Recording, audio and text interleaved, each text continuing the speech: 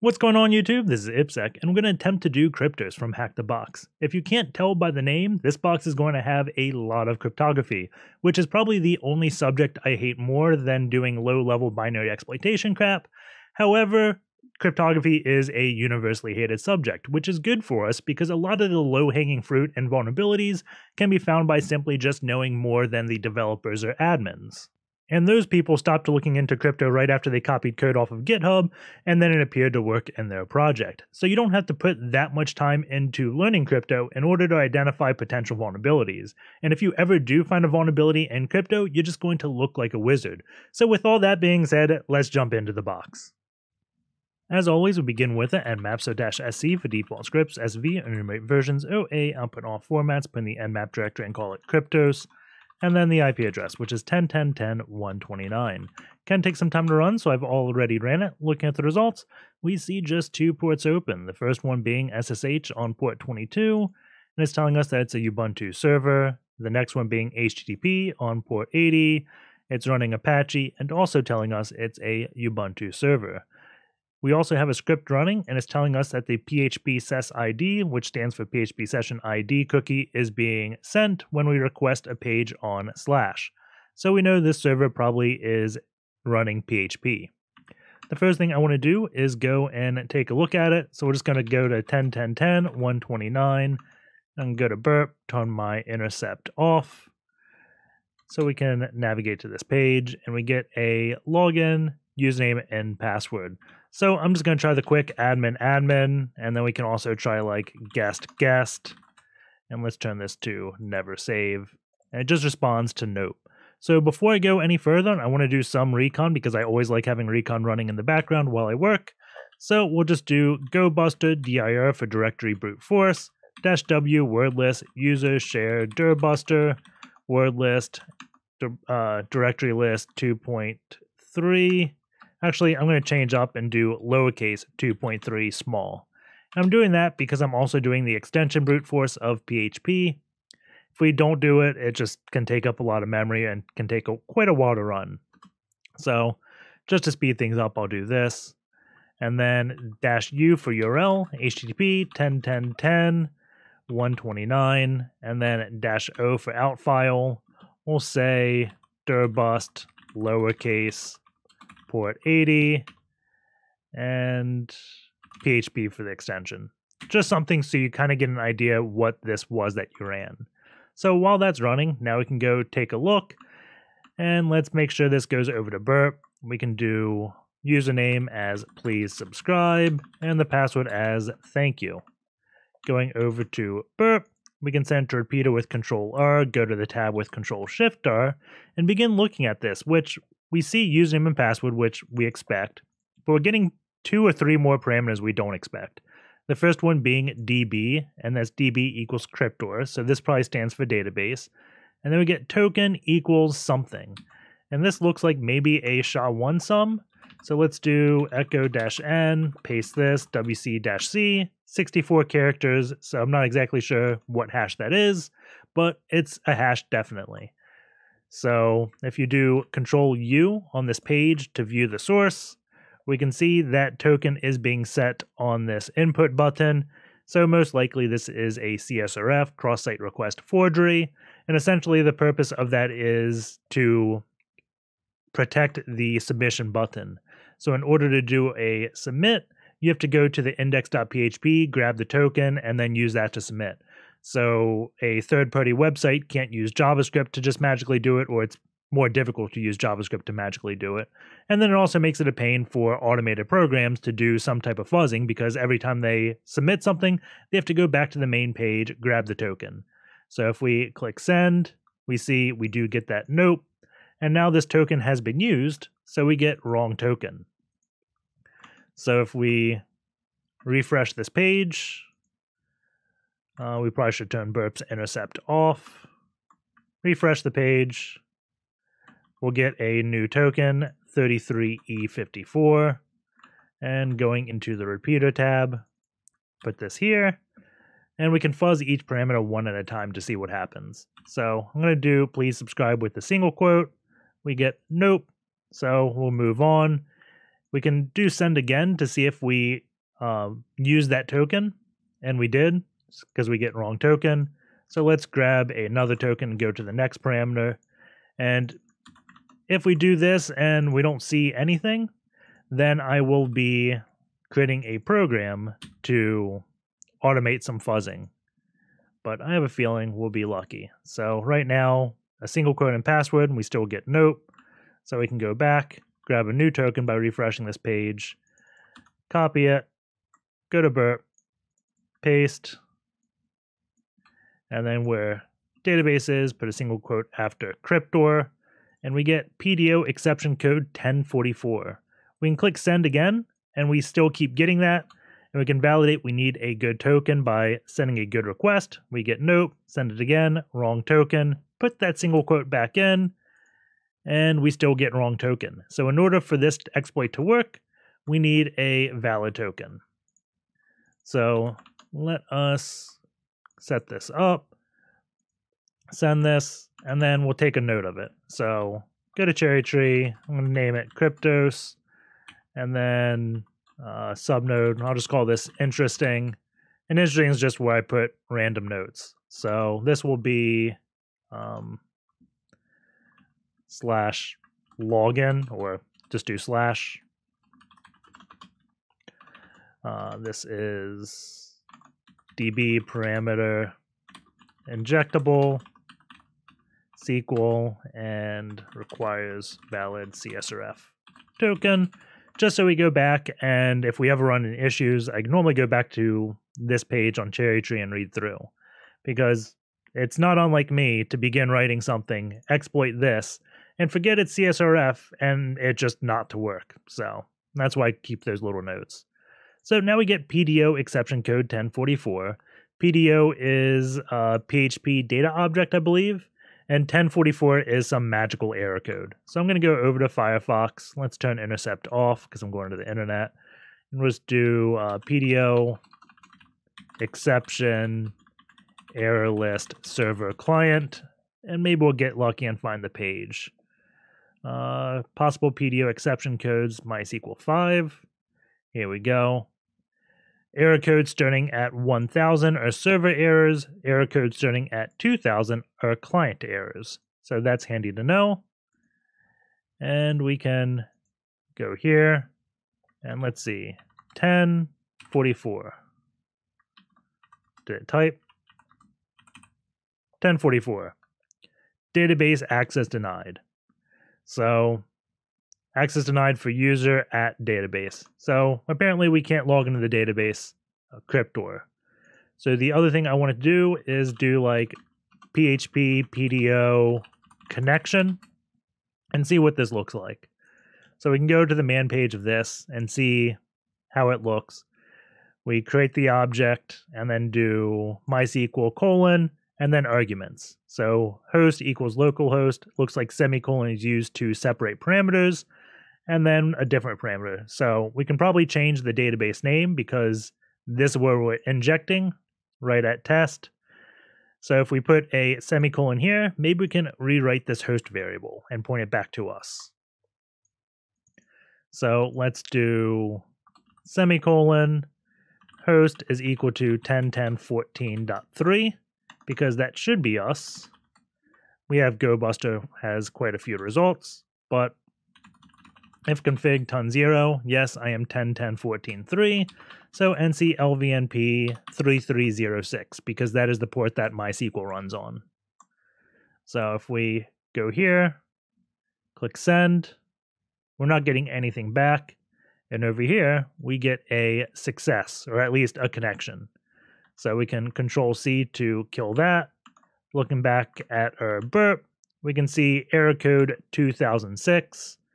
This is a client error, so 2006. Server gone. The MySQL server has gone away. That's a funny error code name. But let's use metasploit now to intercept this hash. So I'm just going to do MSF console. Actually, we can do MSF DB run. So it'll start the database and then initialize the database and get in. So I haven't ran metasploit since I did a rebuild. So that's why it's creating all this little schema. But Metasploit has a bunch of auxiliary scripts which many people don't use. One of the great ones is the credential gathering scripts. So we'll see that we can gather like SMB hashes if we force someone to connect to us via SMB. MySQL is one of them. So I'm going to search for maybe credentials and then go up to auxiliary. Let's see.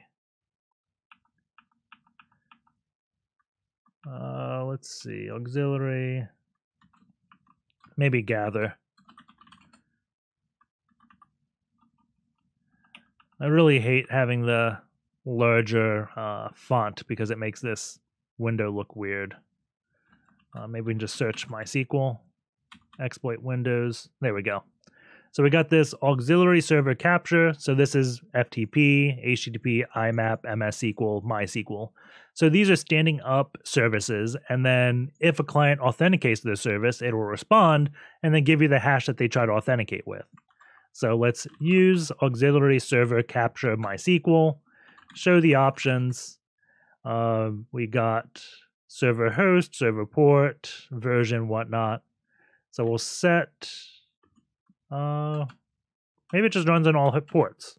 Yep, if we just do run, listen on 000, so that's all interfaces. So now, when I do this burp, if we click send again, we get a 1045, which I don't know what that error is. But going back here, we get our challenge and response. So we have now successfully gathered this hash. We could give it a John PW file and store this, but I think we can just manually do a Hashcat file and create this. I always like using Hashcat over John just because of personal preference. But let's see what error code that is. So 1045, that is going to be a server error, and that is access denied to maybe, okay, this is access denied without a password. This is access denied with a password. So we authenticated, and then our Metasploit said, nope, you're not authenticated. So let's go SSH Kraken. And then we'll do cd hashcat -- example hashes less example. I thought it was hashes. I always get this wrong. /hashcat. There we go. Less, and we want MySQL. Let's see. It's not. Doesn't look like that. Doesn't look like that. It could be this. This could be a challenge response, and this could be the this could be the challenge, this could be the response. So we'll try this format. So let's copy this and see if this works. And that number is 11200. So v hashes / Kryptos.MySQL. And then we want to do MySQL NA. And then go up here, grab the challenge, paste, stir, and then grab the response. We have to grab this and hope this works. I haven't actually tested this. I think I used John when I did the box initially. F3, F9D. What? F3, F9D. There we go. So we can do MySQL -m 11200 hashes. Not hashes. Yeah, this is hashes. /hashcat.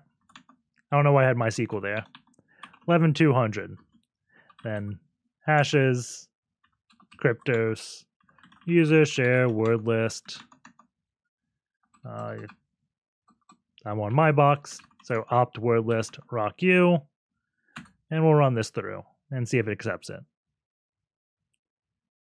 Initializing, come on. And it looks like we have successfully cracked it. So the password is going to be kryptonite. So go back to the cherry tree, database. We can go to creds. Let's do Control-Shift-N, name a table creds. There's going to be DB user, and the password is kryptonite, and this password is MySQL. So service, username, password is how I organize this.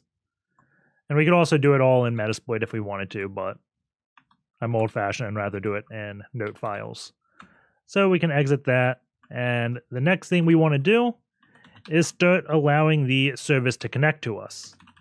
So that really gave us nothing other than we could potentially go back to the Encryptor login page, take that user password, and try like admin kryptonite and all that stuff. But I ignored that because the very first error code we got, well, never mind.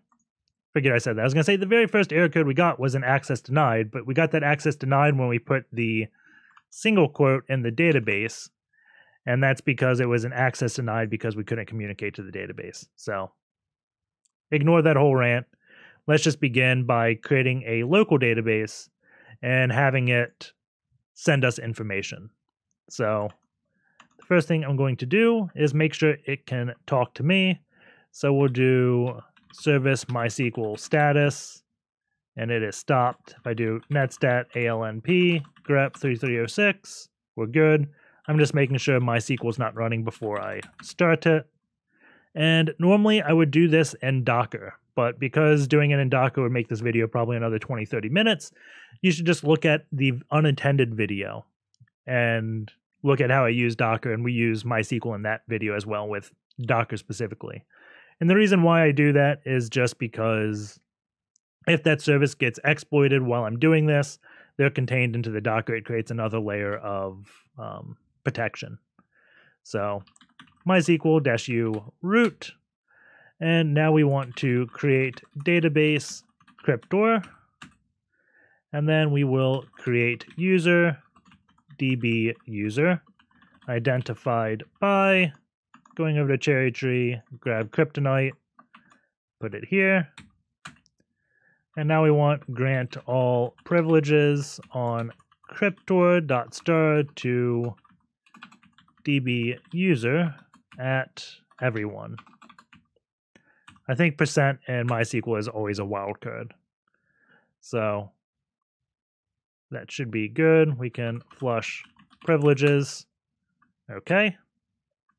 Next thing I want to do, netstat-ALNP grep 3306.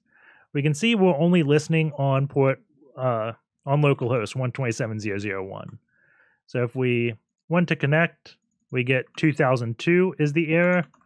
And if we look at 2002, let's see what this says. Can't connect to MySQL server. So we can't connect. What I normally do is Google socat redirect TCP port. We could change the configuration of MySQL to listen on all hosts, but generally I just don't like changing configuration of services because it's one layer of security. So I'd rather do a socat redirector because that way if I reboot a kill socat, the change that I made is gone. So TCP listen, let's see. Let's try, what is it, 10.10.14.3.80. I think there's a host. Direct it to 127.0.0.1. I don't think that's correct. Yeah. TCP listen 80. I think its host is equal to 10.10.14.3, or maybe interface. Let's go back. Socat bind interface. Sometimes there's too many commands. And of course, what I go and Google is the syntax I wanted. So what this is doing is binding on the interface 10.10.14.3 on port 3306, forking every connection so it's not going to keep the socket open, but then forward it to localhost 127.0.0.1, 3306. So now if we go back up netstat ALNP grep 3306.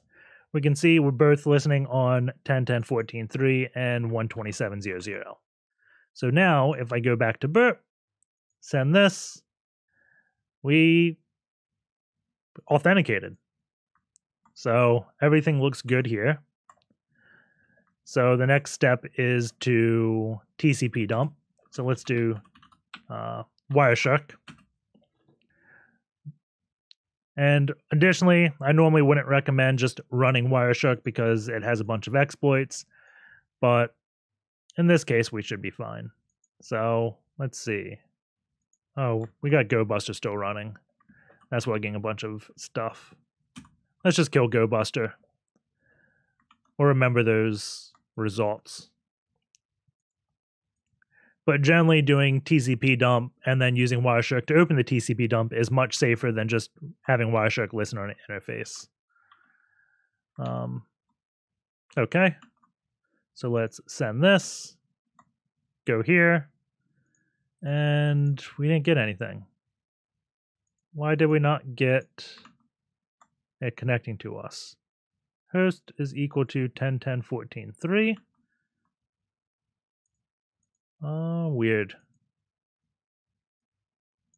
Let's change this to be, that is on ton 0. We should also be able to sniff the loop back. I expected to see something on port 3306. We're not really getting anything. Cancel this out. Continue. Send. Let's do tcp.port is equal to 3306. We're not seeing a single thing on this. tcp dump -I ton 0 port 3306. 3 V's to be as verbose as possible. Let's see. Oh, here's where I would have went to Cherry Tree. Saw an interesting SSRF token. We're getting wrong token. So I apparently demoed something, created a valid request, and then killed a token. So always keep that in mind. Paste the new one. Click send. We got nope. And we got a bunch of data. So that's the issue. So let's go to Wireshark. Ton 0. And let's go back to Firefox. Refresh the page. Grab the new token. Go to burp. Give it the token. Send the request. Awesome. So we got a nope response. But going here, we do have MySQL traffic. So if we do tcp.port is equal to 3306, now we can actually see stuff. If we right-click, follow TCP stream, we can see more. So we see the command it's running, select username password from users, where username is please subscribe and password is this. So this is probably the MD5 sum of thank you, just based upon what this looks like. I think it's 32 characters. Echo-n, paste, wc-c, it is. So what we can do is create this table. So this is Encryptor.users. So let's go back to our MySQL command, and we can do create table.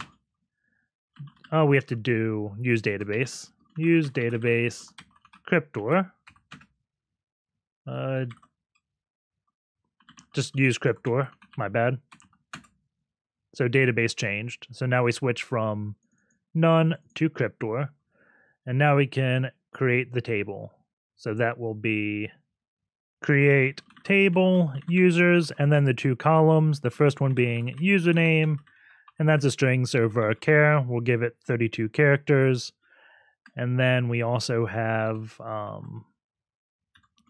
password. That's a MD5 sum. So that's also going to be 32 characters. So I think that syntax is correct. Yay, it worked. So now we want to insert into users, values, and then the first user was please subscribe. And the password is, let's grab this, paste this in. Okay. So now that is a valid thing. If we go back here, grab a new CSRF token, copy it, go to burp, paste it in, click send, and let's see what we get. It looks like maybe something, maybe nothing. 302 found. So now our session is valid. So let's go over to a web browser and just go here, and we get redirected here. And that worked because this repeater window had the same PHP session as was in our web browser. So the session became authenticated, and that login page now directed you here, which is the file encryptor. So we got encrypt and decrypt. So if we go to both pages, decrypt is under construction, but encrypt is where we are at. So let me just close up these tabs to clean up. And it looks like it wants us to give it a URL. And there are two ciphers. There's ASCBC and RC4. Well, RC4 is probably going to be infinitely weaker than ASCBC, so that's the one I'm going to try first. I'm also going to try like file://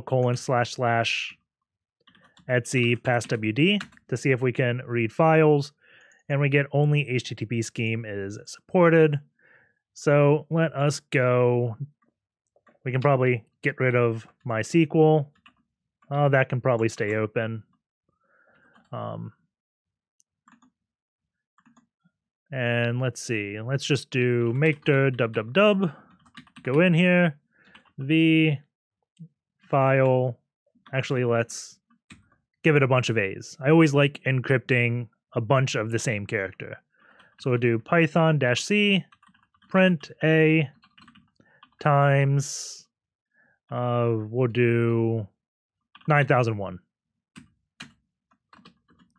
And this can be to, we'll call the file A. So we can delete that file, and then A is 9001 A's. So if we do Python simple HTTP server on port 80, and then have this get it, so 10.10.14.3/A, we get encrypted content, which is a lot of base 64. So let's copy this, and we can probably just create a new pane, make dir, what was this called? File encryptor? Yeah. File encryptor, make a dash to make it a bit easier, and V encrypted A, and we may want to name that to encrypted A.B64, base64-D, and look at this. And all I'm doing here is just taking a glance over this and seeing if like anything repeats or just sticks out. Doesn't look like it does, but this is RC4 and it's vulnerable to known plaintext type of attacks. So the best way to explain this is just to demo it.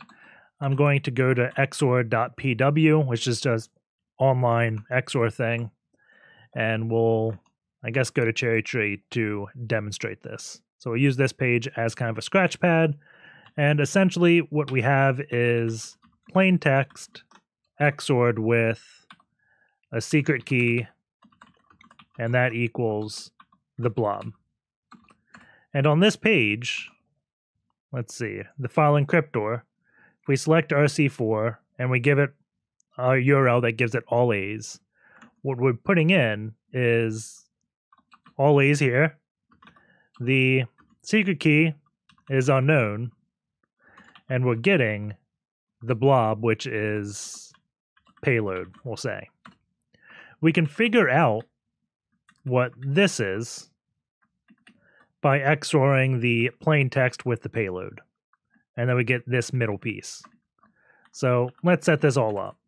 So we'll do the plain text as please subscribe, and our key is going to be Patreons are cool.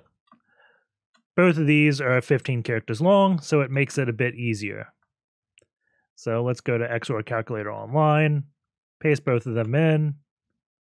If I could type, that would have created a unique error at the end of this. And Patreons are cool. And the main reason I was saying that, if we just change this to ASCII, let's see what happens if I just do Patreons and change this to ASCII. You get please and then something else. So XOR is a 1-for-1, so if both of these want 15, some characters wouldn't get XOR'd. So that's what I meant about it'd be interesting if I left that typo in. So we have please subscribe XOR'd with Patreons are cool, gives us this. So this is a page. This we actually don't know on the file encryptor payload. That's what we're solving for. So what I did was I put all A's here. So that's 1, 2, 3, 4, 5. We need a few more A's. There we go. And I'm going to XOR this with Patreons are cool, and we're going to get something. So put all A's, XOR, and we get this. So this is essentially what I did, but we don't know this, and that's what we wanted to get. So all we're going to do is XOR this with this, and we'll get the unknown, which can be used here, which we don't know on the page, to decrypt content, and then build our own decryptor for the page. So let's do this real quick. Copy this, paste this in, change this to hex, and we can change this to ASCII, and we see we're going to get this. And of course, we know if we XOR Patreons are cool with this, we'd get please subscribe. So we can show that real quick.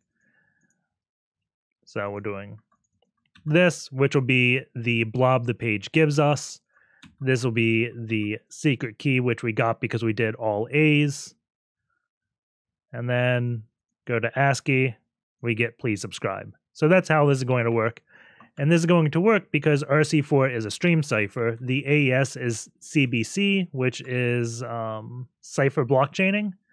Let's just do CBC crypto, go to images, and CBC mode eliminates this type of attack because it uses something in the previous block as the key for the next.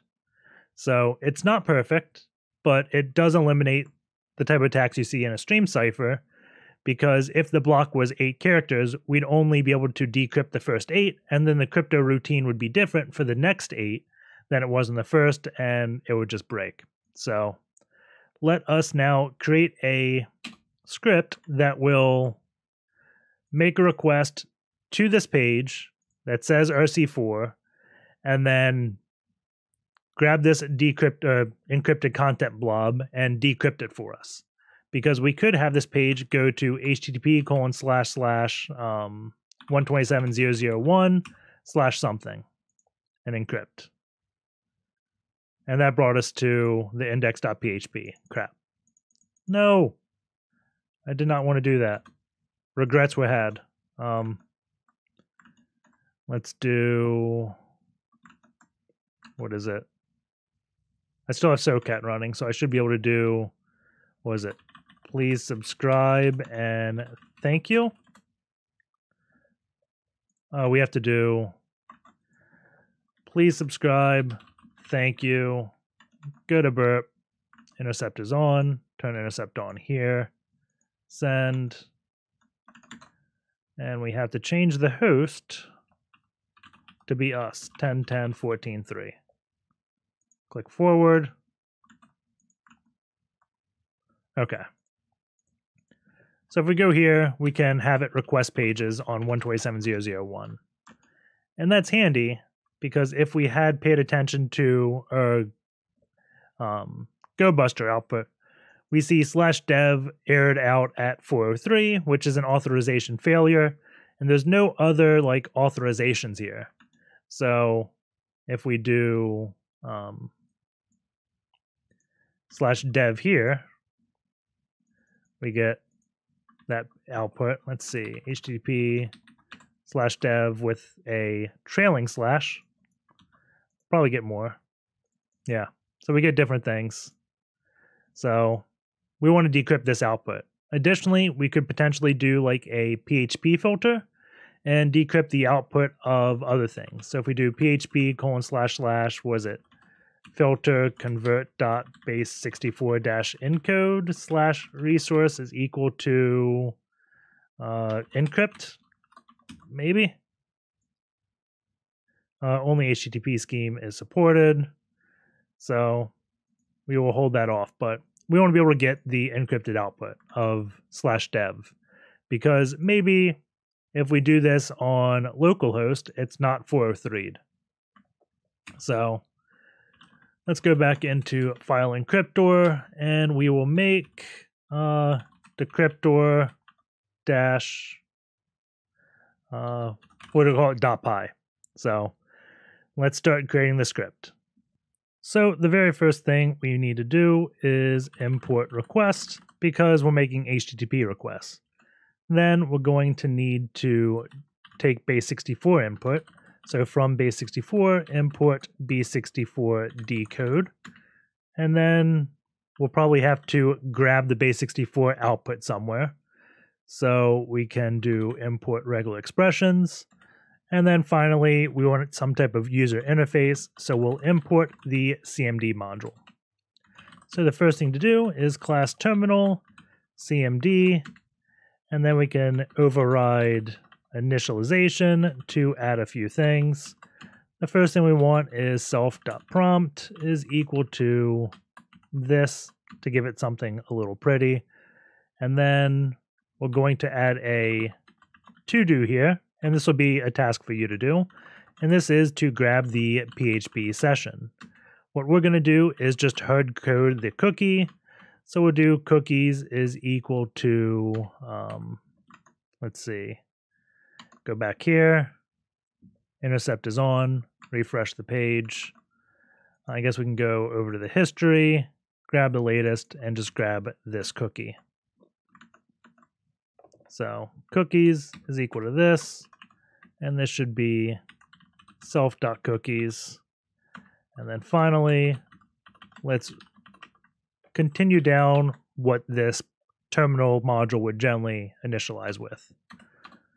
So the next thing we have to do is our web request. So we're not going to code that just yet. We're just going to have this print self.cookies. And we can also do print args to make sure this works. And then terminal is equal to terminal and terminal.cmd loop. So we can do Python 3, decryptor.py, test, and we got cookies and test. And this does not look correct. Self.cookies, and this is going to be PHP sesID. I don't know why I forgot to name the cookie, but that's why we test it as we go. So that should be good. So we have to do two things now. We're going to have to decrypt the input, and we have the output of 9001 A's.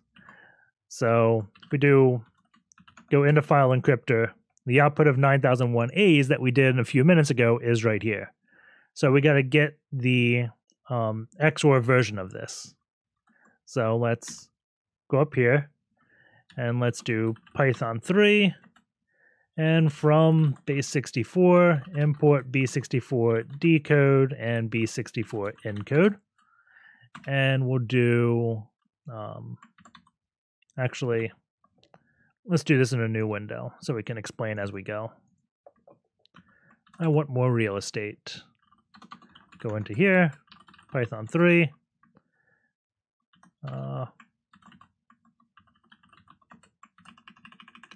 Okay, this will work. So we got everything imported. So we have all A's XORed with we don't know, and the output of that is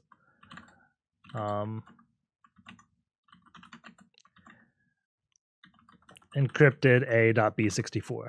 So we want to solve for this, and we're going to name this cipher, and we can name this key.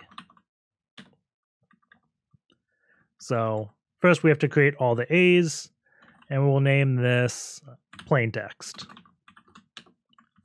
So we're going to do plaintext is equal to A times 9001. And that just created what we used on the website to create this file. And now we have to encode this in... do we have to encode this? No, we don't. So we got plaintext, and now we got to get the key. So the key is going to equal open encrypted-a.b64.read encrypted. I'm probably not in file Encryptor. There we go. So we got the key, and we also probably want to do a strip because I noticed the key ended with a new line character here. So let's remove that. Okay. And going up, just want to see the very beginning. Okay. So the key right now is just a string variable. That'll be fine. So we have to decode this. So key is equal to B64 decode key. And now if we type the key, it is a byte. So we got this. What we're going to do is solve for cipher, which means we're going to take the plain text, XOR it with the key, and we're going to get the cipher. And that will allow us to decrypt the page. So what we have to do is type on plain text.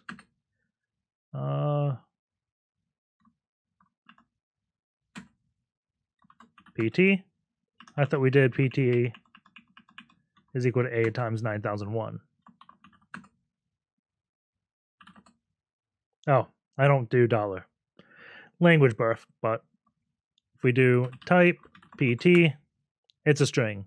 So we have to convert PT to be a byte, so we're doing 2 bytes. It's always a mess when you do any conversions and you have mixed variable types. So key is bytes, PT is string, so we'll just do PT is equal to bytes, PT. PT is equal to pt.encode, PT, type PT. So now, okay, we got 2 bytes. And key, that is not base 64. Good. So what I'm going to do is say cipher is equal to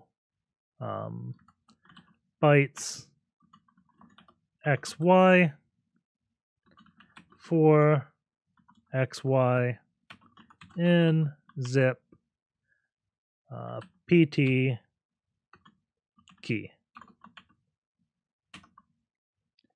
So all this is going to do is loop through these 2 variables, PT and key, and XOR them, and then give it the name cipher. So there we go. We got cipher, which is just a bunch of junk. But if we do cipher is equal, oh, we don't have to do cipher equals. We can just do B64 encode cipher. And then let's copy this, and we'll put it in a file. This is big.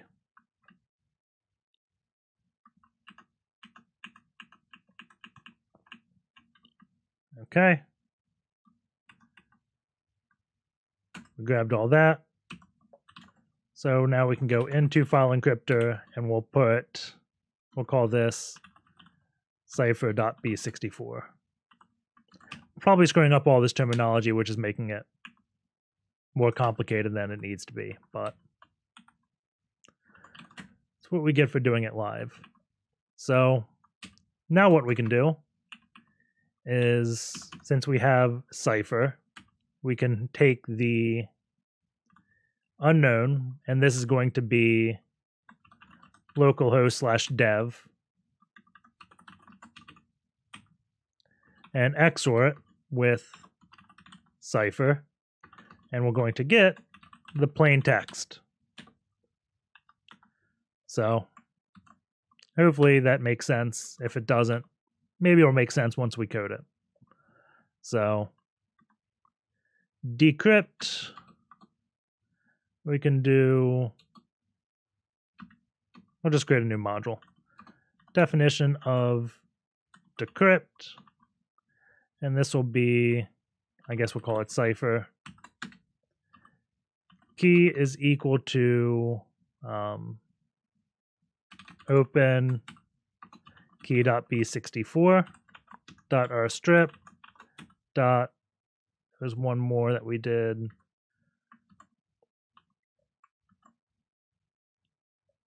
They close all the windows? No, it's here.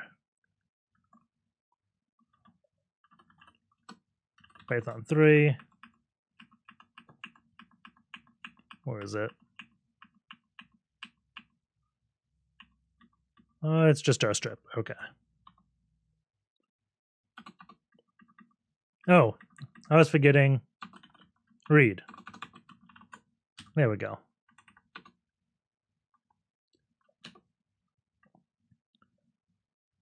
Okay, now key is equal to base64 decode the key.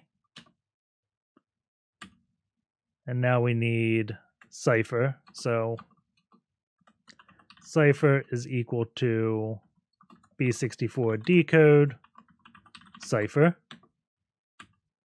And now we can do plain text is equal to bytes xy for xy and zip key cipher. And we can return plain text. So now in our default module, we can finally begin doing the HTTP request. So params is equal to the dictionary. The first thing is going to be, I think cipher it was. We do a GET request. This is going to be cipher and URL. So cipher is equal to RC4 and URL is equal to args. Okay, so R for request, request.get, the URL 10.10.10.129/encrypt.php, that's the page we're going after. Cookies is equal to self.cookies, and params is equal to params.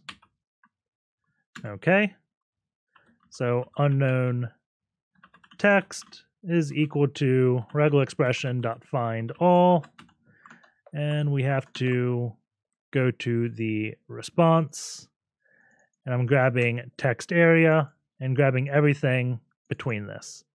So if we do this greater than, then grab everything up until text area.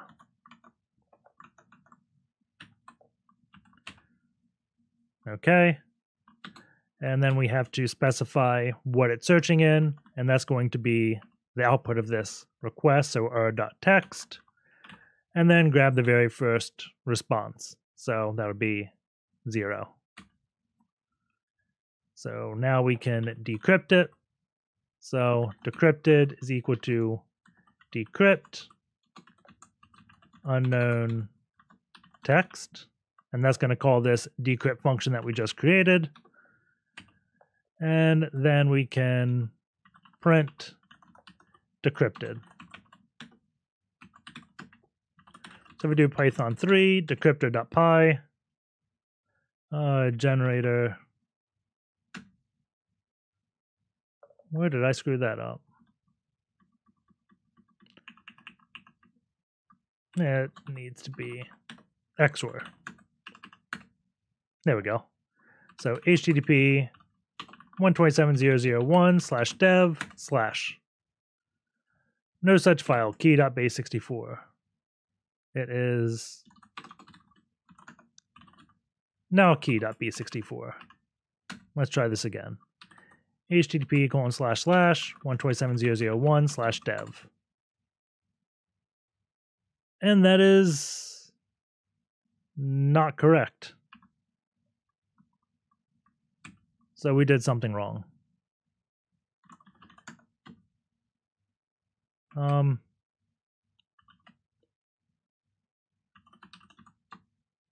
Cat encrypted A. Let's run through this again. So v decryptor.py. We're opening key.base64, reading and our stripping. That looks fine. Cipher, that looks fine. So I think all this is correct. It's just probably what we have as key.base64. So let's go back here.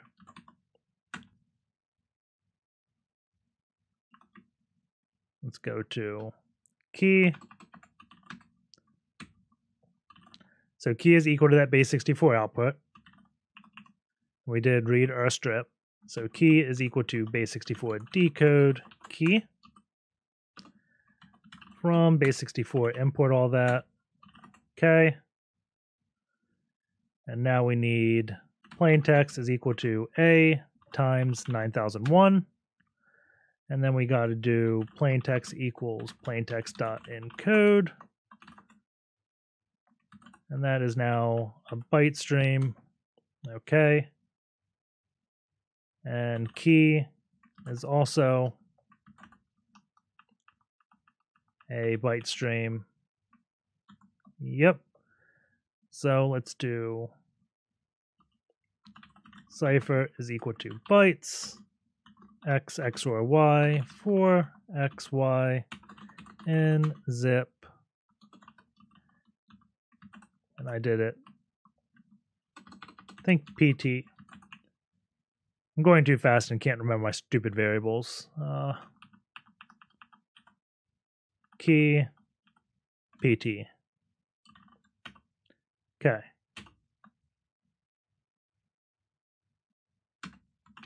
Cipher. That looks good. Let's do B64 encode.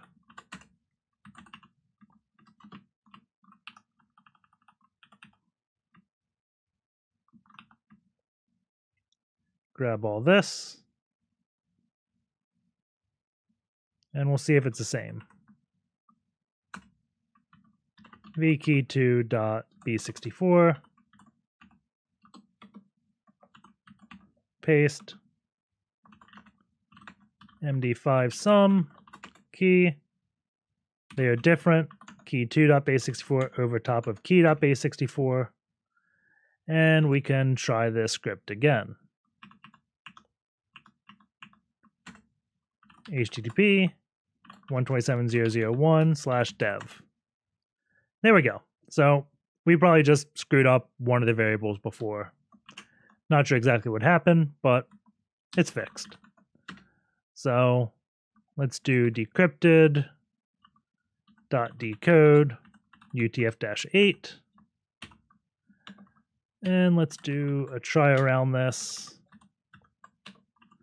and accept print decrypted. Just in case we can't decode it. If it doesn't decode to UTF-8. 127.0.0.1/dev. There we go. So now we have a way to navigate to dev. And if we do index.php, we see that. If we do index.php view equals to do, we can see the to-do list. So remove SQL Lite _test underscore page.php, remove word-writable folder, which was used for SQLite testing, do the needful, and done. And also restrict access to dev. And what has been done is restricting access to /dev and disabling dangerous PHP functions. So it's probably got PHP safe mode installed, and restricting access to dev is why we have to use this server-side request forgery type attack to access /dev. So that means SQLite underscore test underscore page.php exist. So if we copy this, we can go over into burp. Let's just turn intercept off, which it is. We go dev slash, we can access dev, duh. So let's go dev slash, where is it? SQLite test page.php. And we get nothing. Let's try dev slash todo.php. And we get just the output of this. So what I just tested there was I took view and said, you know what? This may just be like a PHP wraparound include. So it may be grabbing this, appending.php, and then displaying it. So if we do dev index.php view equals this, it'll be the same as going to dev like this.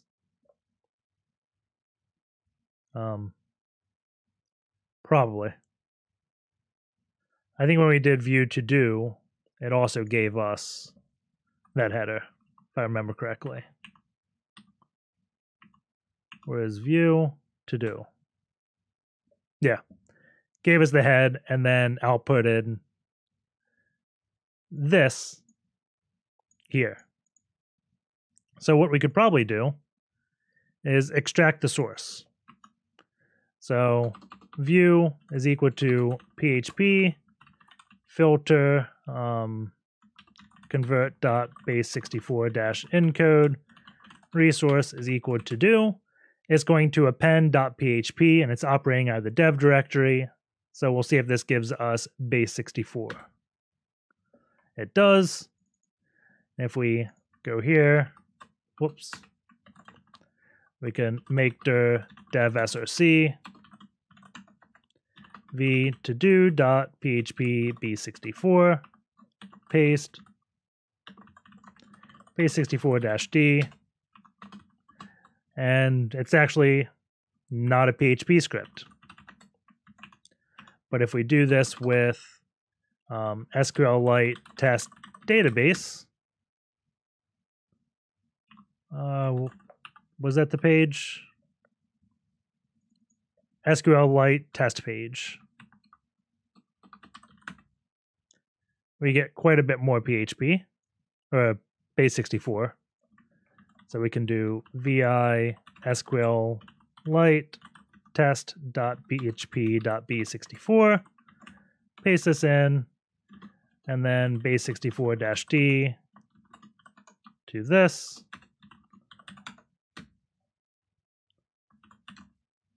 And it did not like that one bit. Let's see. Let's try about.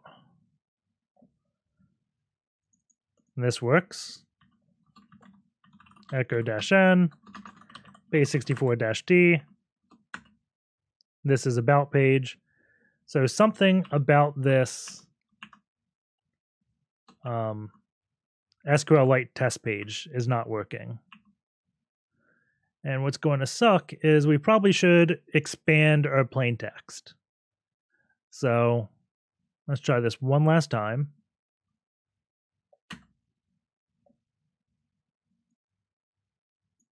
Grab this. echo-n, paste, base64-d, cat, SQLite.b64. What is going on here? WD7. I have no idea what went on there. But it worked. Maybe I double base64 encoded or something. So all I'm doing, grab this output. Let's redo this. vi SQLite.b64, paste, base64-d, this, do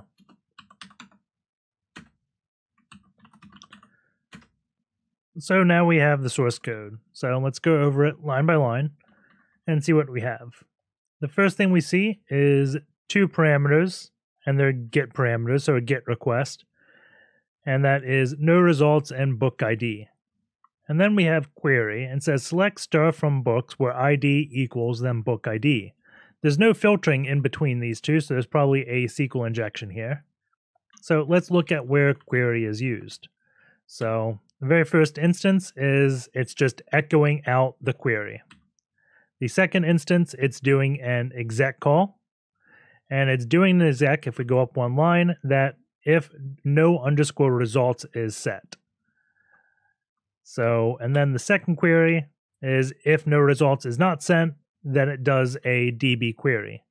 So at this step, I'd probably do a bunch of Googling on SQLite to determine the difference between db.exec and db.query. So let's just take some quick notes real quick. So SQLite. So params, this is going to be no results and book ID. Those two form query, and then if no results, then it will do a db.exec, else it'll do a db.query. So essentially, that's the logic. And db.exec will execute things. So if we go to payload all the things, we can look at potential SQL injections with this. So let's go down to SQL injections, SQLite injection, because, well, that's what the script is called and we know it is. And we have this one that is doing a remote command execution over SQLite command, attach database. So it's attaching to this database and it's writing this file. We know that this directory right here is world writable. So that's the file we want to attach to, or the directory we want to attach in. And then it's writing a PHP script that does system get cmd. Based upon the todo.php, we know PHP safe mode, or it's got blacklisted functions. So system probably won't work. We should try like echo or something safe. So let's try that. So let's copy this whole thing, go to cherry tree. We can paste that down. And we want to change the directory. So we want that D9 directory. So let's just grep D9 SQLite to take this out. And go to cherry tree like that. And then put this all on one line. And also, we don't want books.db. And instead of lol.php, let's just do, we'll do test.php. And we don't want system. Instead, we want echo. And PHP works more often when it's formulated like that. And we'll keep it simple, won't pass an argument to it. It'll just echo back, please subscribe. So if the output is just please subscribe, we know it executed the script. If the output is that bracket PHP echo please subscribe, it did not execute the script. So that looks good. let's go back here, go to our Python script, and we want dev SQL Lite test page, I think, .php. If it doesn't exist, yep, so this is it. And then question mark, we need no underscore results equals, we'll do 1, and book ID equals 1, semicolon, attach. And we get a 400 bad request. And that's probably because we have like 3 layers of GET request working. The very first layer is to this page, or not this, the file encryptor, and then puts the URL in here. So that's this request. And then we're doing pretty much a third request with this injection. So let's simplify this and just put this in burp and not go through the Python request module. We'll just go through burp so we can see exactly what's happening. Go to RC4. Let's clear the queue of proxy, or turn intercept on. Encrypt. Go here, send to repeater, and then we click go. We get some contents. If we want, we can read this. So we can go into file encryptor, we'll call this secret.b64, paste that, and we can copy or cat decryptor, steal a decrypt function, manual.php, and we just need from base64 import b64 decode, and then print decrypt. So instead of cipher being an argument, we will just put cipher as the file. And I think this was secret, we called it. So that'll probably work. ls python 3 manual.php manual.py python 3 function decrypt. Let's do like that. Execute it. Cipher reference before assignment. This is cipher. There we go. So this is the error message we got. So let's un-URL encode all this and do it manually to try to help it out. So highlight everything, Control-Shift-U until it's in just plain text format. So let's do one full encode of the whole thing. And then I'm going to grab everything after this book ID equals 1. And because this probably contains a lot of bad characters, I'm going to convert selection URL and encode all characters. And I'm missing that B. So equals 1. Convert URL all characters. Send. And we can look at this output. So if we go back here, secret, paste, Python 3. So we see select star from books, and it looks like it is doing it. So if we went back into our Python script, we can also test if /dev is an open directory. And if it's an open directory, we should be able to see our script in here. Not dev. This. Paste. And let's see. I do not see it, which is not a good sign that it worked.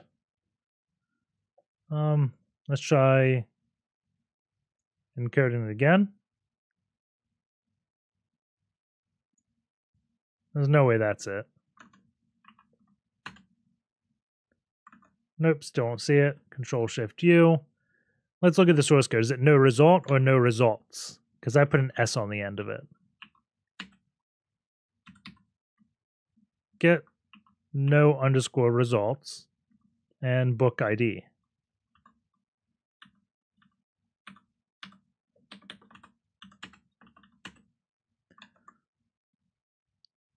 So let's undo all this. Control-Shift-U twice. NO underscore results equals 1 and book ID equals 1. So everything looks fine. We screwed up somewhere though. Or maybe we didn't. Who knows? Let's see.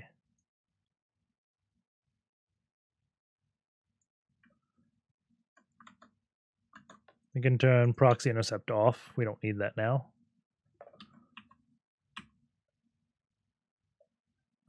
We called it test.php, I think. Repeater, test.php.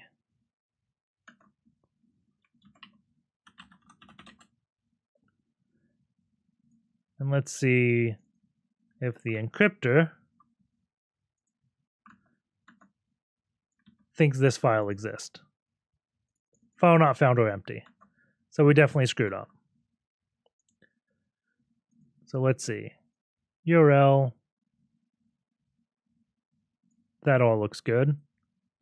If we delete this, send, we get contents. Not much contents. But what do we get?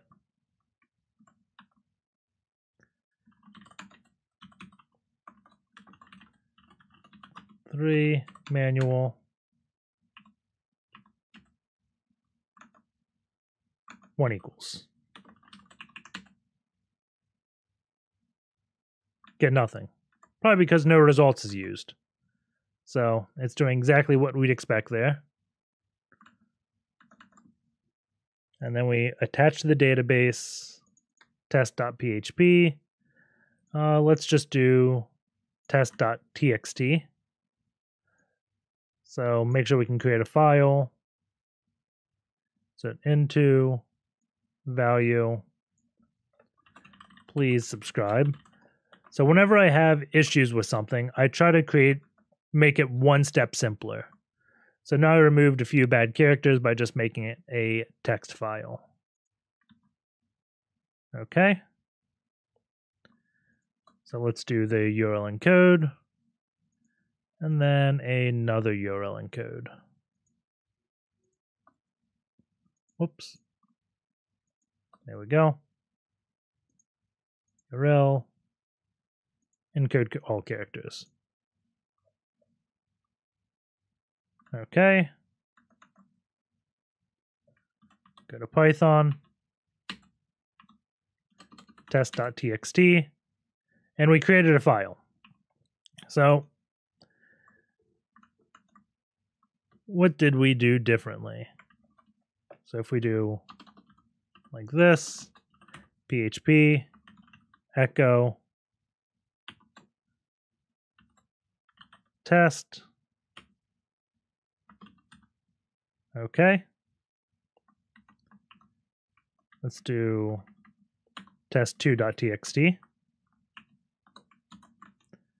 And try this.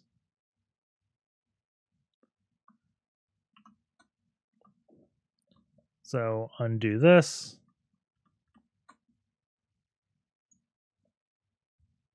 Paste. We only want to do it here. And then we did a full URL. I need space. Full URL encode.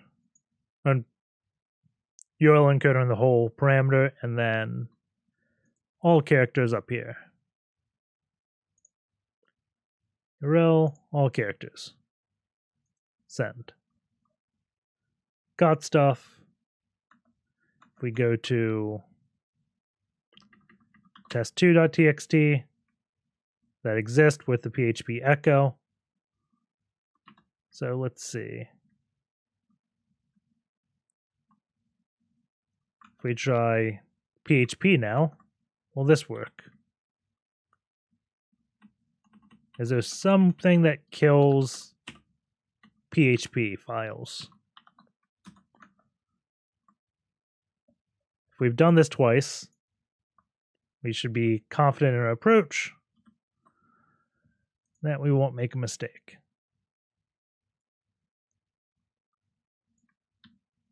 Okay, test.php. So highlight everything, Control U, highlight up to this %, convert everything,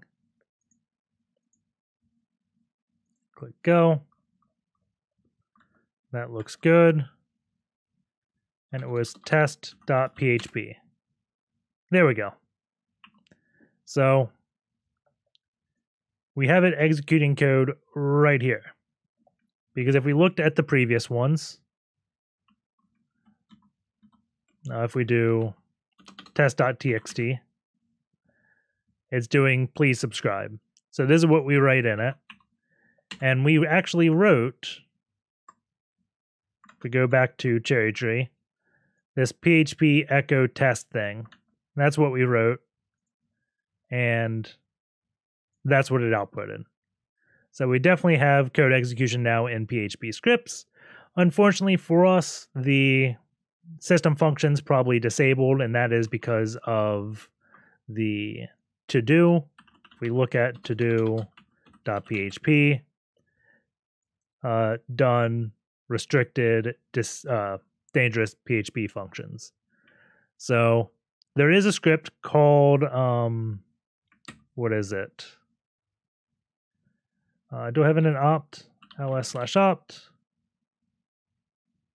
No, let's see. GitHub PHP dangerous function bypass. Begins with a CH. Let's see. I'm going to pause the video and look for the script. So I have found the script I was looking for. It's called chankrow. We just search chankrow GitHub. Probably pronouncing that wrong. We can just grab this. So we can do git clone, put in that directory, and then we can look at the options it wants. So it wants architecture, which is probably going to be 64-bit. Then the input file name, rev.sh, the output file name, chan.php, and then the path. So this is just a bash script to execute. If you're curious how it works, it's got a little description up here, but video is going on long enough, so I'm tired. This is going to be like that. Dev TCP 10.10.14.3 9001, which is my IP, and that should be good. We should always test scripts after we write them, so let's make sure rev.sh works. It does. So now we have to grab this.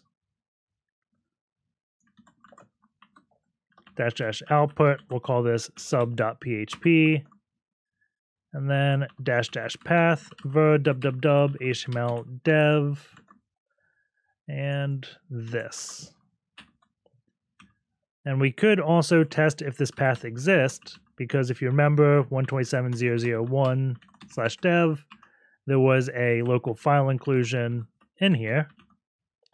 So if we did view equals php filter convert base64 encode resource is equal, and we do var www html dev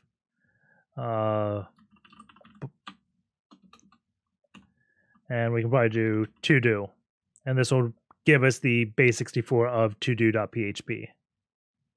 So that'll probably work. There we go. So we have validated that the full path of the server is that, because if that path didn't exist, you want to get base64. So that is correct. The page doesn't have us doing a trailing slash on that, so that'll be fine.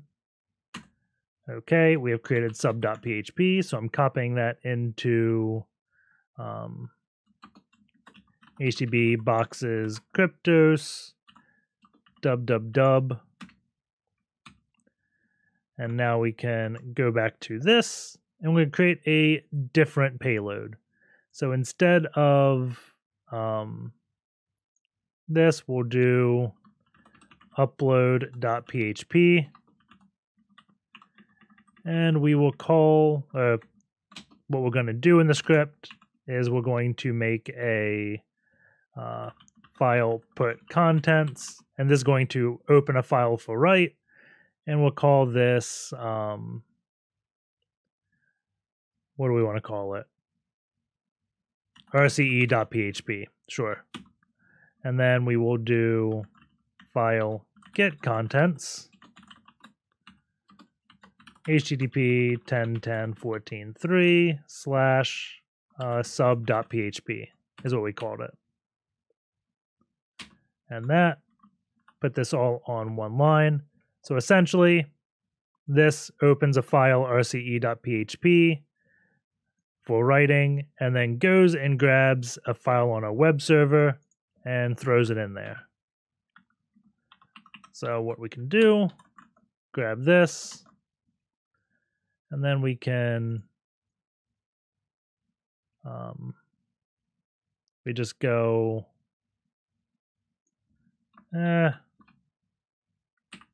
actually, let's un-URL encode it and do it. Paste. Okay. So encode everything. Encode this. I don't have that B highlighted. Convert selection, URL, all characters. Click go. We see base64, so I'm assuming it worked. And we had called this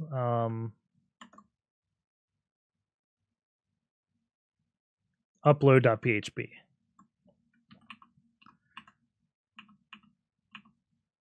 So let's see. This is upload.php.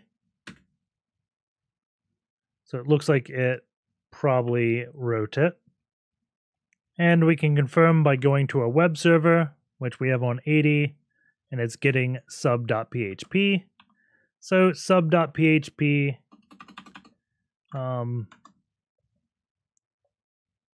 is this file, and we named it rce.php. So if we do nc lvnp 9001, and we finally get our shell. So if we do which python, we got python here, so python-c import pty, pty.spawn, bin bash, background with control Z, stty raw minus echo, fg enter, you won't see any input. So now we have like tab autocomplete and things like that. We can export term is equal to xterm. And now I should be able to clear the screen. Export term is equal to xterm. And I can clear the screen. So here we go. We're on the box. So the next thing to do is enumerate the web directories just to make sure we didn't miss like a configuration file or something. I've seen all those files. go down one more directory, and I believe GoBuster had found all of these files as well. So nothing interesting there. I'm going to check out what is in /home. And looking at this, we do have a home directory that has read execute permissions open up to anyone, so we can read the contents of this directory. Going in here, we can see several files. There is a .ssh directory, but the everyone permission bits is set to nothing, so we can't go in there. The only interesting files we can really read are creds.old and creds.txt. So let's take a look at what creds.old is. So if we cat creds.old, we can see a username and password right away. So let's copy this, go over to Cherry Tree, go into creds. We don't know what this goes to, but we can paste it. So let's go look at what creds.txt is. And we see vimcrypt02 and then a bunch of garbled data. If you do file against that, you can see that is indeed a Vim encrypted data. And the first thing I want to do is figure out what algorithm this is encrypted with. Chances are it's vimcrypt option number 2. So let's go over to Firefox and just Google vimcrypt, probably 02. So go to 02. And I'm going to look at the first few things. This one is a Python script that you should explore. I haven't done anything with this, but this will also try to like brute force keys and do other things it looks like just based upon reading it. The next one, this looks like just a code snippet. And then this is a pretty nice blog that's saying something interesting. The title of this is Vim Blowfish Encryption, or Why You Shouldn't Roll Your Own Crypto. Essentially, this is talking about Vimcrypt and Blowfish, which is using CFB cipher feedback mode, and Vim has implemented it with a static IV. So it's vulnerable to the same attack we had just done against the URL decryption, or whatever that server-side request forgery, get data, decrypt said data. So it's just a simple XOR as long as the encrypted text starts off like the plain text. And we can assume the first 8 bytes of this file are probably going to be the username because we are in his home directory. And generally, creds files begin with the username and then the password. So let's go and try to decrypt this. The first thing to do is get these files onto our Kali box. So I'm just going to base64 creds.old and do the good old copy and paste.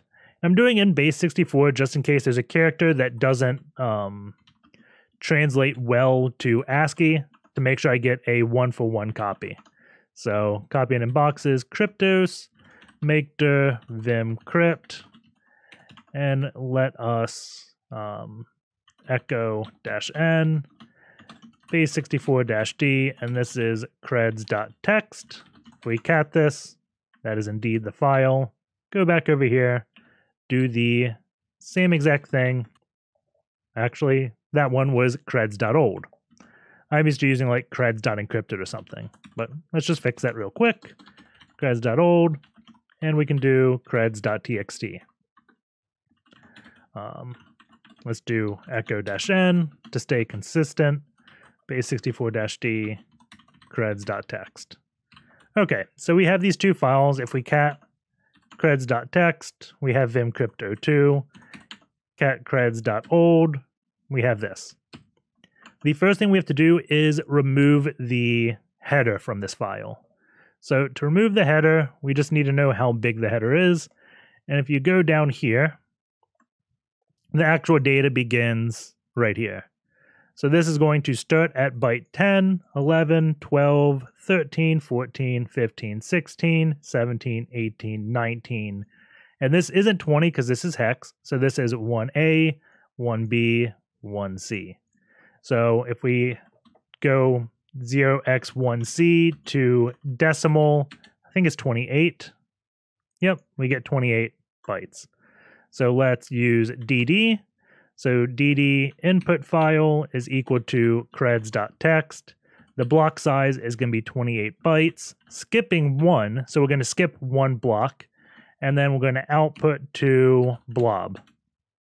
So if we xxd blob, we get the file without the vim header. So if we look at creds.txt, we started grabbing VND and then go back 4 periods. And if we look right here, this looks like it is going to be the same byte. So we have done that successfully.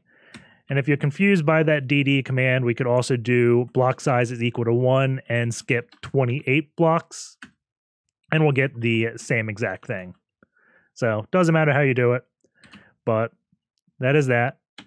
And now the thing we have to do is a XOR of creds.text and blob. And we can't just take all of creds.text, or creds.old and blob, because we can't take all of this, because this entire thing doesn't match the entire blob. And the key probably isn't as long as this entire thing. It may not be like a one-time pad with the keys the equal length. Chances are, if we grab 8 bytes, then we'll be able to get a good portion of data out of this. So we only want to grab this, and we're going to XOR this against the first 8 bytes of this magic. And then we're going to multiply that by however long it is to XOR against the whole phrase. So if that doesn't make sense, hopefully it will after we do it. So let's cp ... file encryptor. We'll do, I think, manual.py is a good example. Looking into this, let me read it. Sure, we can work with this. So the first thing I'm going to do, get rid of everything, and I'm going to go into visual mode with capital V, highlight everything, and then a less than sign to uncomment it. And now we have to do key. This is going to be the ciphertext, and that file is called blob.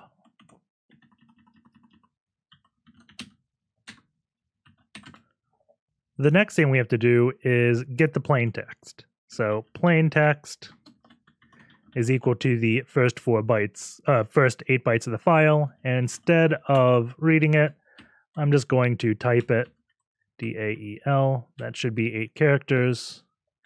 And then we want to encode this in UTF-8. Okay. So the key is going to be ciphertext 8. So if we execute this, we'll see that the key is only going to display 8 characters. So we'll print the key out, print ciphertext as well, and execute. UTF-8 invalid start byte. Plaintext is equal to bytes. That should be fine, I thought. Let's see, what line is this? Line 3. Blob. XXD blob. VI manual. Let's see. Let's open this in that. And we probably don't have to strip it.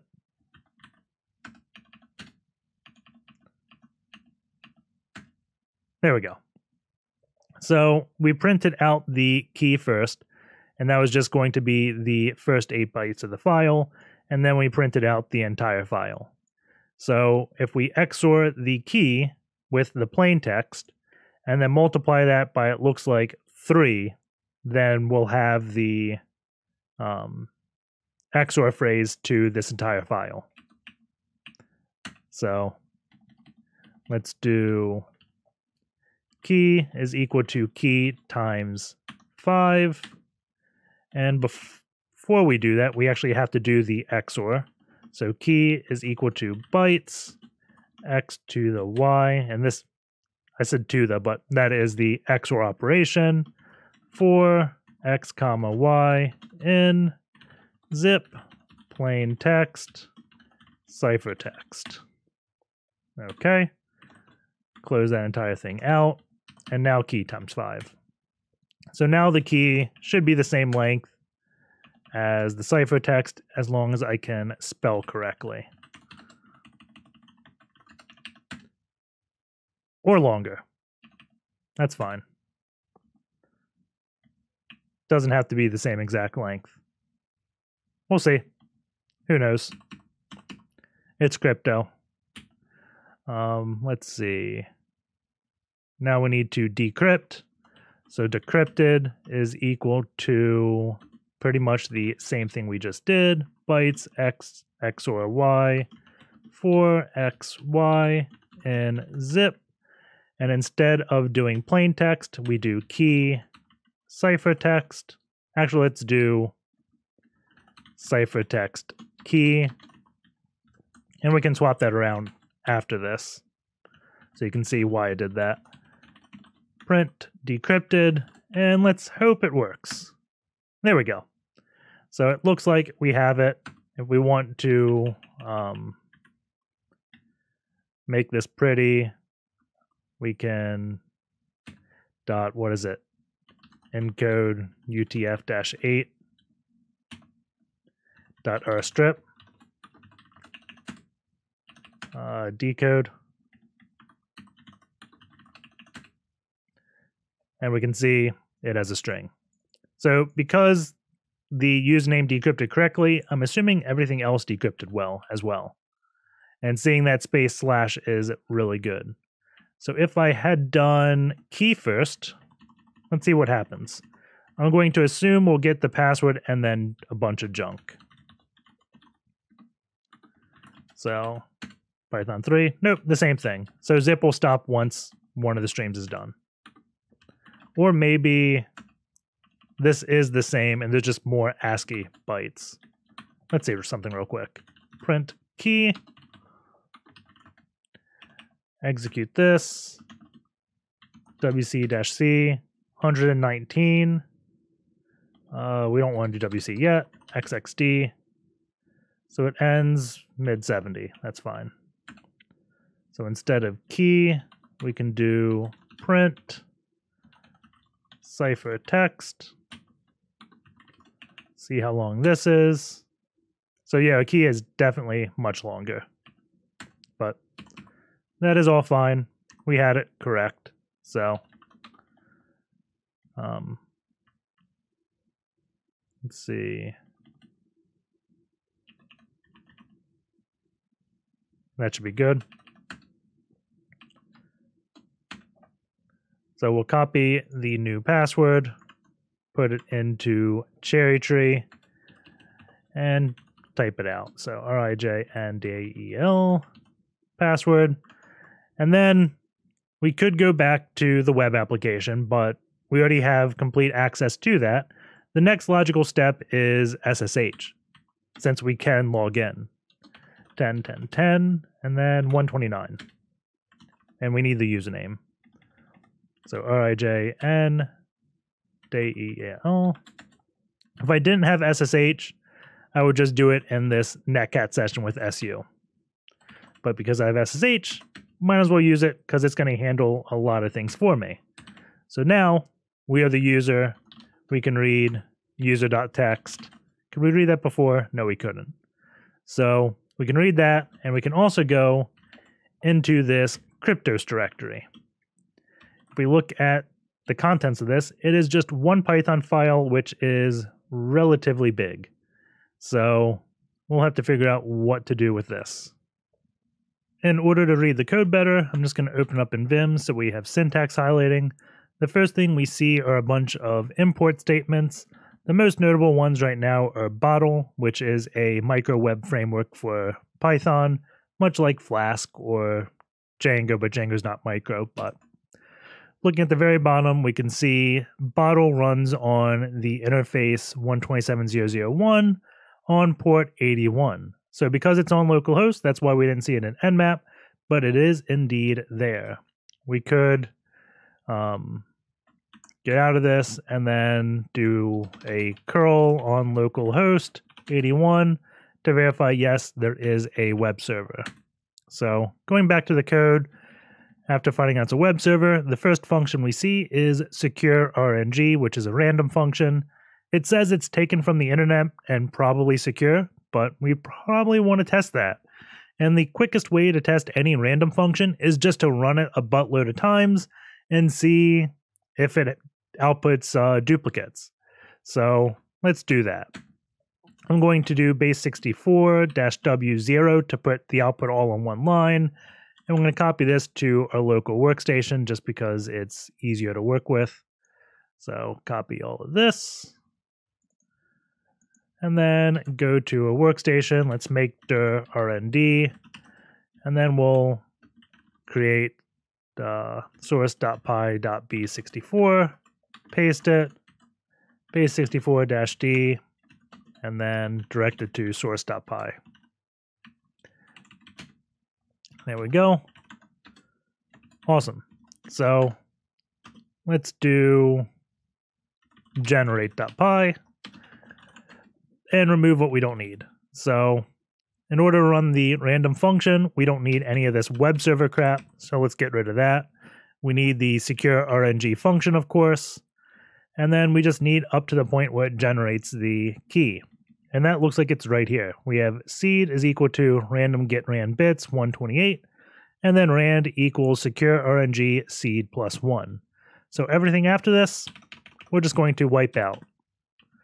And we can run this multiple times by doing for I in range 0 to 9001. Highlight these to indent, and all we want to do is print rand. We can do Python 3 generate.py, and we can see it outputting. So let's just direct that to the file output. And if you get like a Python error, you may not have the ECDSA library installed.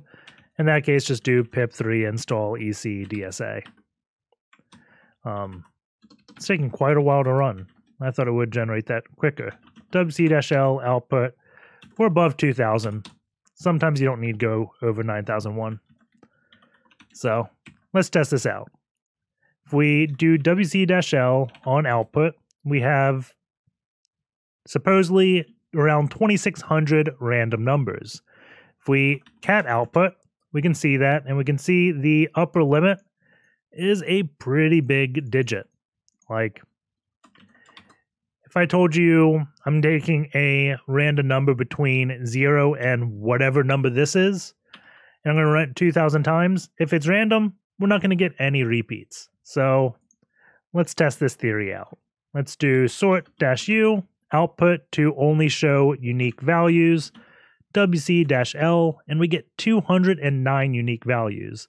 That is completely different than the 2600 in this. So over 10% of the time, it is duplicating the key, which means this isn't really random.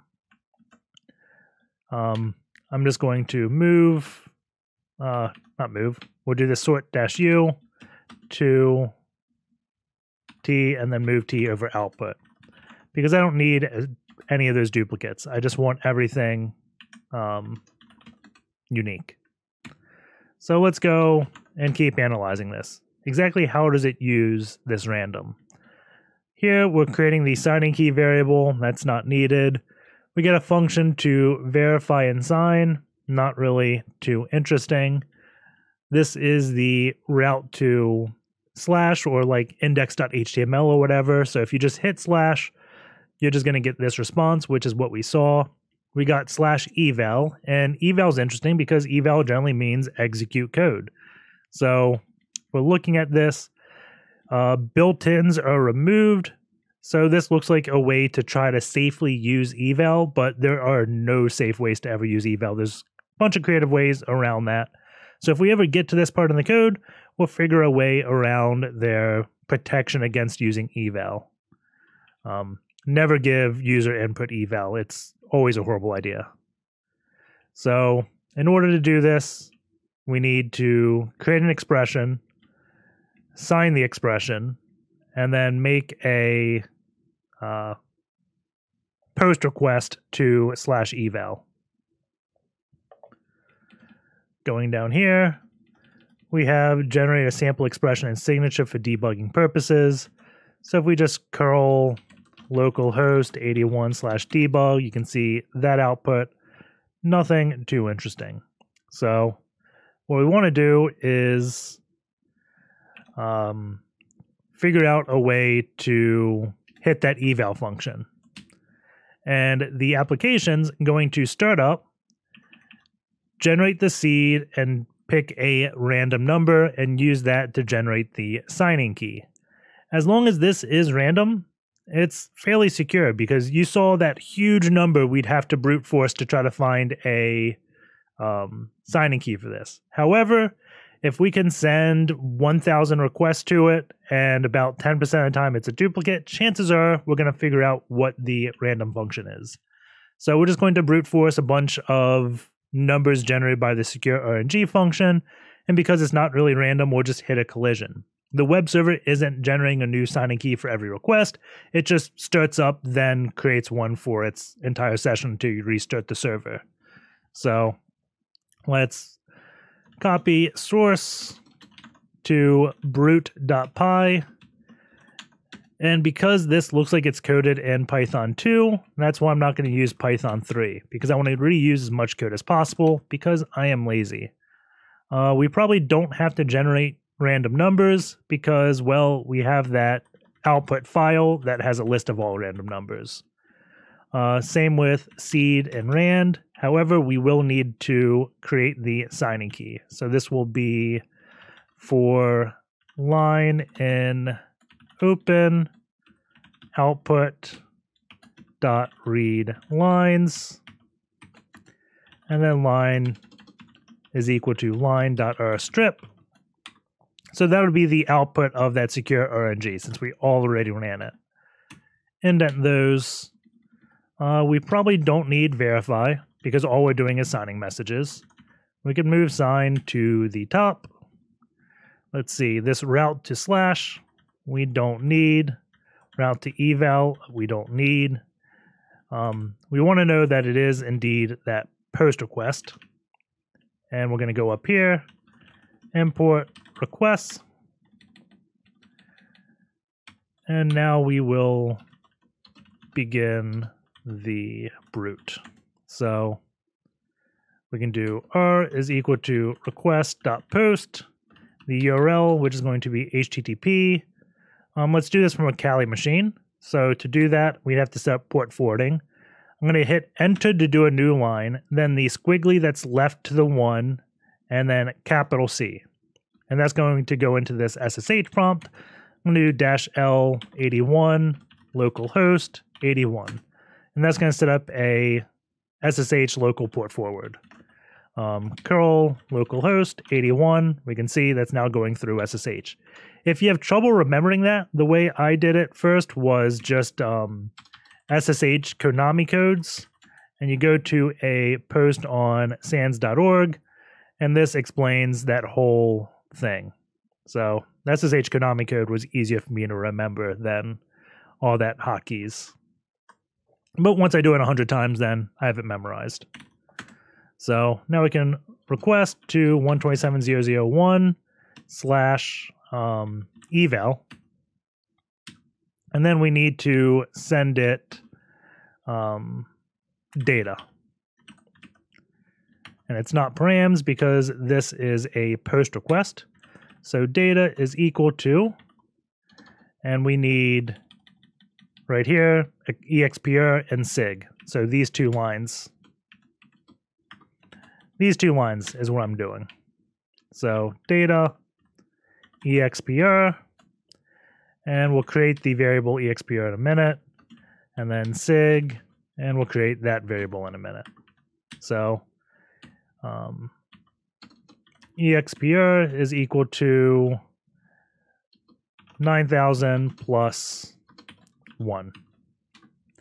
And then SIG is going to be equal to sign EXPR.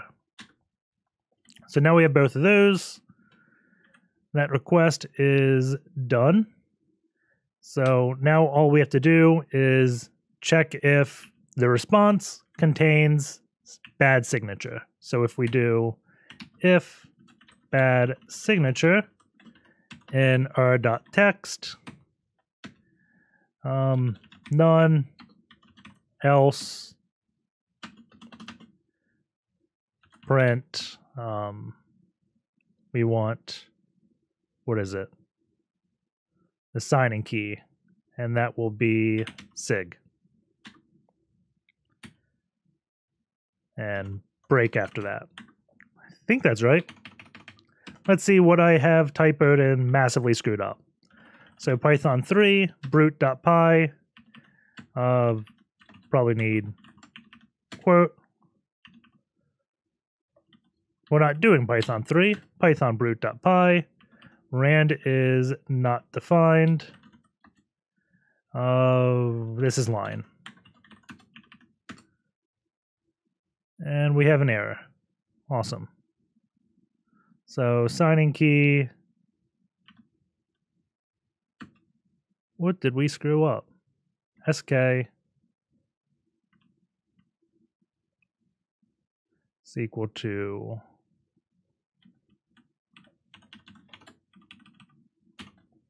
line is probably a string and we want it to be an integer. And running it, it dies immediately. Let's print r.text and see how we screwed that up. Unsupported method post. What? HTTP 1 port 81.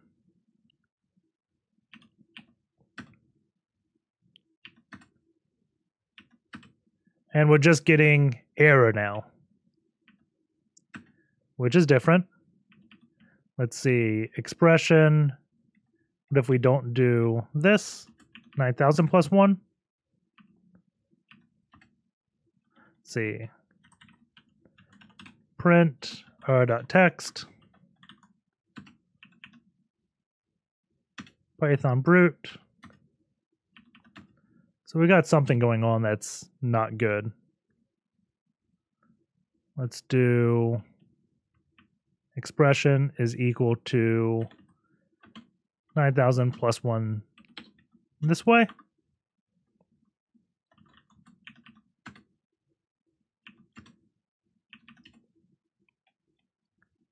Data sig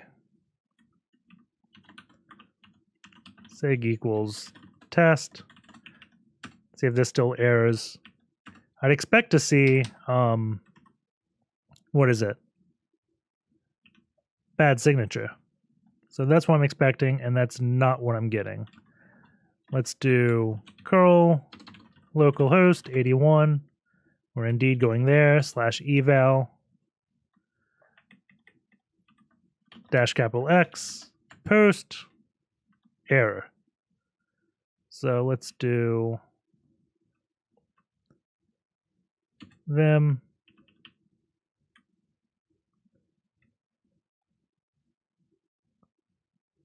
maybe it needs, let's go back, vim source.py, go to eval, request data is equal to request.json. That is the mistake. It's not data, it is JSON. And the reason, how I went along troubleshooting that, I sent a request. When it gets data it doesn't expect, it prints error. If we went back into the code, we'd probably see, yeah, if it can't do anything here, then it returns error. So Python brute, bad signature. Now we are getting that, so we can do uncomment this and just put none. Now when we execute Python brute, we will be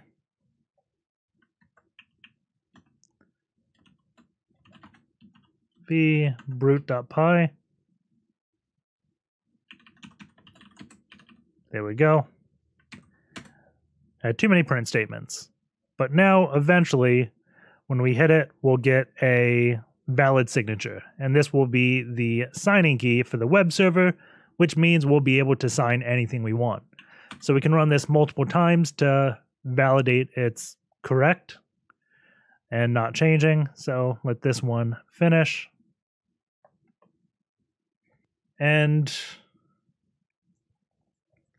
it's different. That's not ideal. Let's do print .text. Maybe we are like getting rate limited by the server. Actually, we should always print .text. This will be none. And this is where it would help to send the request module through burp.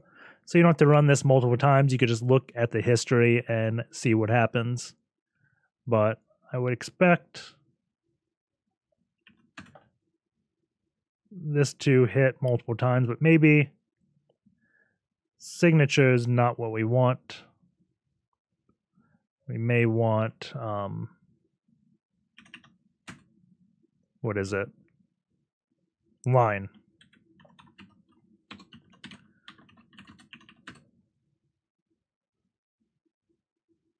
So let's try this.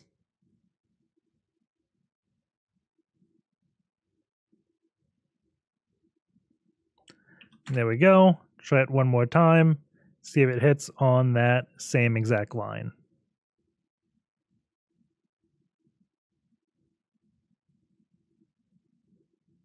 There we go.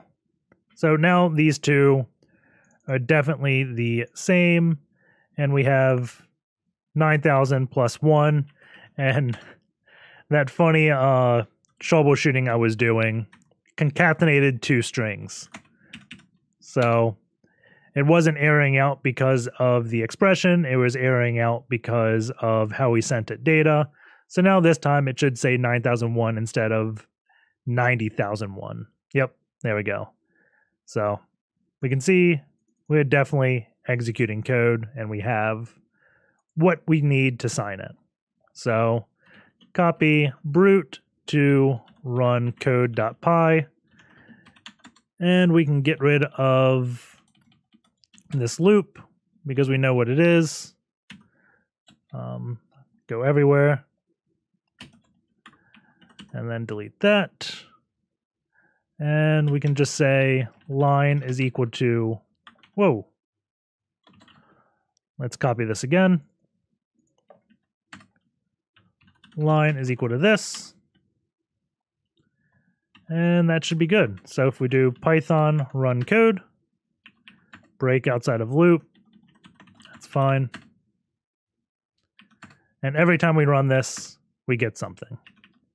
So if we do expression is equal to some Python code, I wonder if like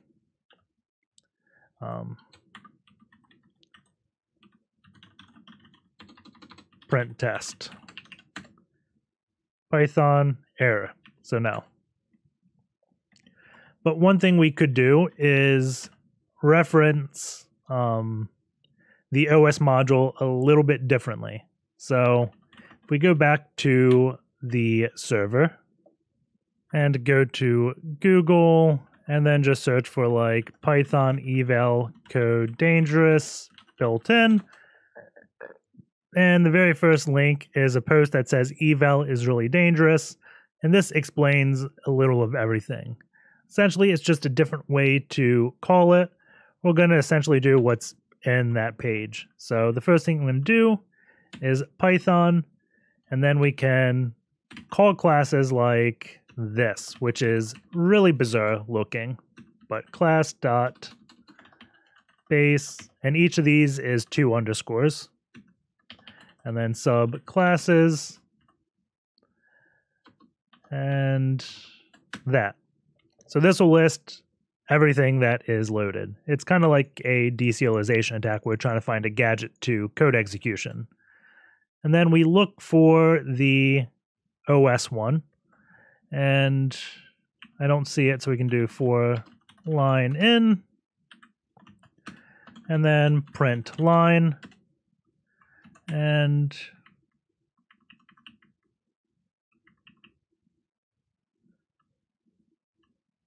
OS.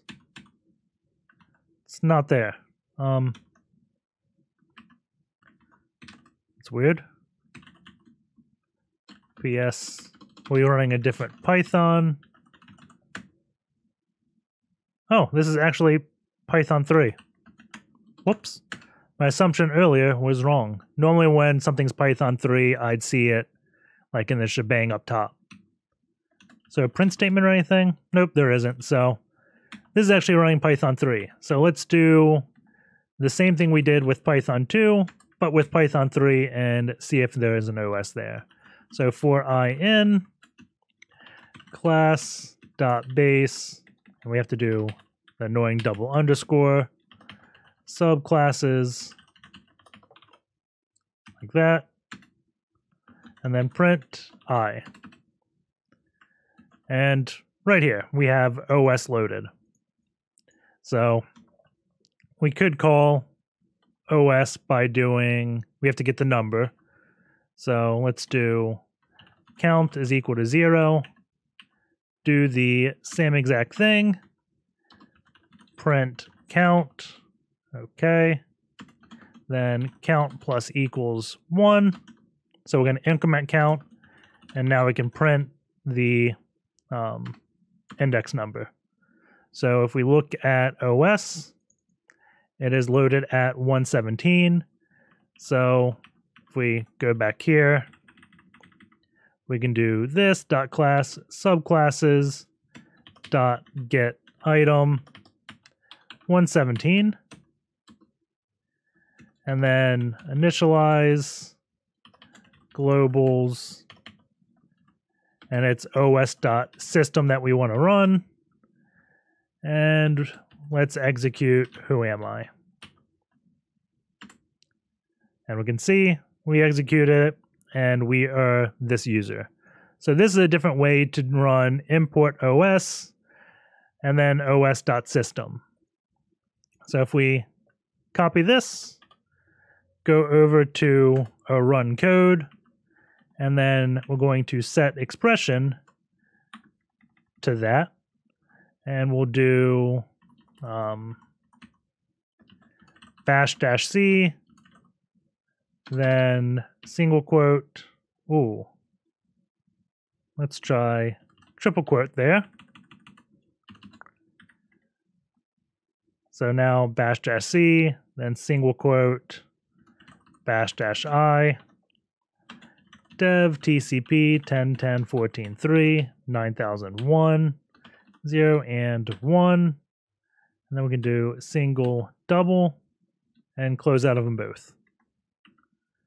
So that should work. If we can't run code, we could also run this individually to make sure it works. So nc lvnp 9001, go to the SSH tab, execute this, go back to a netcat session, and we have a reverse shell. However, that's only running as the user we are. So now let's do nclvnp 9001 and execute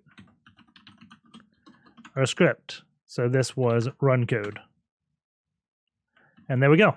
We are now root at Kryptos. So we can go into /root and wc-c root.txt, and we get it. If we look at Kryptos.py, it should be the same exact thing we saw. Secure RNG. Yep, same thing, same script. So that is the box. Hope you guys enjoyed it. But before I end this video, there is one last thing I want to show, and that's way near the beginning, back at this file encryptor XOR page. So if you remember, we had, we submit a page. So this is going to be unknown page. We don't know the source code of this page, it's what we want. It gets XOR'd with some RC4 key, and then we get the blob. And the only thing we see in this equation is the blob. And we know this unknown page is going to be the same every time we do it because it's a URL. So we don't know RC4 key, we don't know the blob. So what we did was we gave it a known plaintext and then did the RC4 key and then got blob. Or we'll call this cipher, I guess. And then what we did was took the unknown page, XORed it with the cipher we just got, and we got the source code of the page. So, or maybe we should put blob here. So we took the blob from here, took the cipher from the plaintext, and got the source code. If you're following the logic of this whole thing, there's no reason why we couldn't have just taken this and then put the blob here, had the page XORed with that RC4 key, and then we would have got the source code. So we can test that. And the reason why I didn't show that is mainly because in most scenarios when this type of encryption is used, it's used in a stream that you can't really replay or things like that. So think of this like you have a PDF that got encrypted this way. Well, you're not going to be able to resubmit the entire PDF. You'll just have like a forensic image or something. But you have the magic bytes of most PDFs. You know how they begin, so you can begin reconstructing it. So that's why I showed the more complicated way. This will be the extremely easy way. So all we're going to do is go into www, and we're going to call this unknown.txt, I guess. And then this content will be, please support me on Patreon. So if we go back to this file encryptor service, go to RC4, and do HTTP 10.10.14.3 unknown.txt, it's going to reach out to a web server and encrypt this. So if we do base64 echo -n base64-d, we can see this is that encrypted content. So let's just put this to unknown.blob. And now we're going to go back to the web server, and we're going to take RC4, HTTP 10.10.14.3 unknown.blob, and click encrypt, and we should get back the please support me on Patreon. So this is just a different way to do that. So now that that's done, I'm going to end the video. Hope you guys enjoyed it. Take care, and I will see you all next week.